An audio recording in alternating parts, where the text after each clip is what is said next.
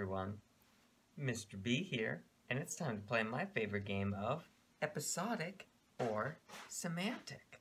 But before we get started, let's do a quick little recap, because this whole thing has to do with long-term memory. And if we look at long-term memory, we can break it down into two main types. You got your declarative memories, and you got your procedural memories. With declarative memories, it has to do with things that, well, we declare. It's conscious effort. It's stuff that we have to recall, like facts and personal experiences. Now, with procedural, this is stuff that doesn't really take any conscious effort. We don't really have to think about it. It just kind of happens. It's things like habits or motor behaviors like riding a bike. Now, for the sake of this game, we're not really going to focus on procedural, but if we look at declarative memories, we can break it down even further, where we have episodic and semantic, which is where the game begins. With episodic memories, these are the personal long-term memories, so things that relate specifically to yourself and your own experiences. If we look, though, at semantic memories, these are general facts, general knowledge that anyone can have once they learn it. It doesn't necessarily relate to the individual. So now we're going to play the game, where I'm going to be showing you, or rather, Mr. B will be showing you, various scenarios, various memories, and it's going to be up to you to decide if it's semantic or episodic. So let's look at our first memory.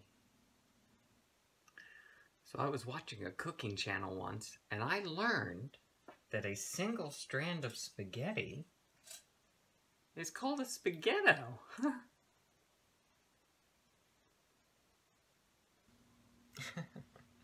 So this was an example of a semantic memory because it doesn't really matter who you are. A single strand of spaghetti will always be known as a spaghetto. It's not a personal memory.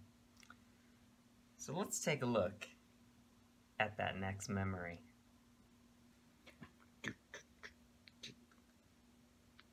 You know, I remember learning that there's more Lego miniatures on this planet than there are people.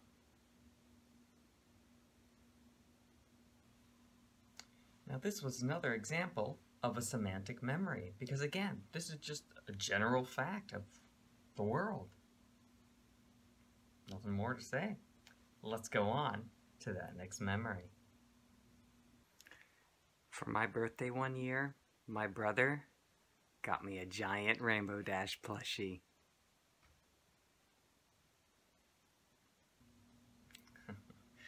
So this is the first example of an episodic memory, because what you got for your birthday might be different from what I got for my birthday. So this is a personalized memory, and therefore, episodic. Let's look at that next memory.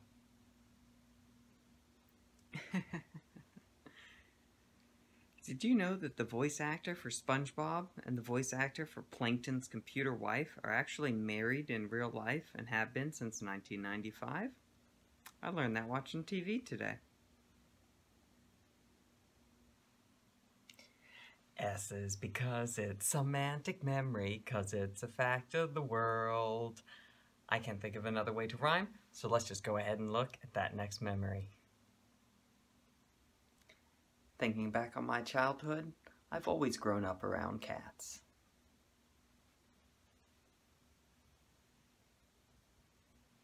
Now this one is an episodic memory because, of course, the pets that you grew up with are going to be different from the ones that I grew up with.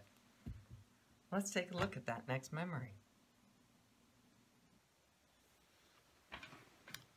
You know, thinking back on today, I've had a good day. Now, while I hope that you're having a good day like I am, this is still a personalized memory because everyone's feeling differently, experiencing the day differently, and so this is an episodic memory. Let's go ahead and look at that next memory.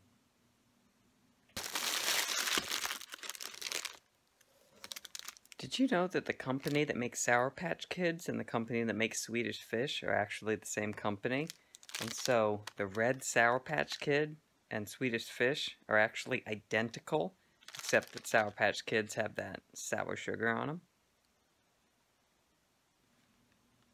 Huh. I always thought they tasted similar. And so this is another example of a semantic memory, because again, it doesn't really matter where you come from, all around the world, the fact is still the same.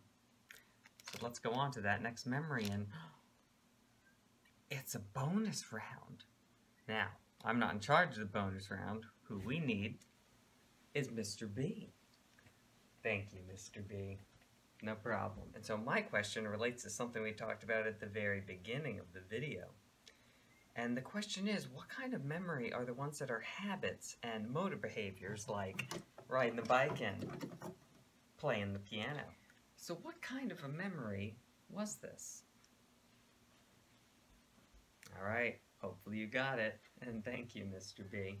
So this was an example of a procedural memory, because again, it doesn't take much conscious effort once you know, like riding a bike or playing the piano. And that is it for our game round. Hopefully you did well on semantic or episodic. I'll see you guys next time.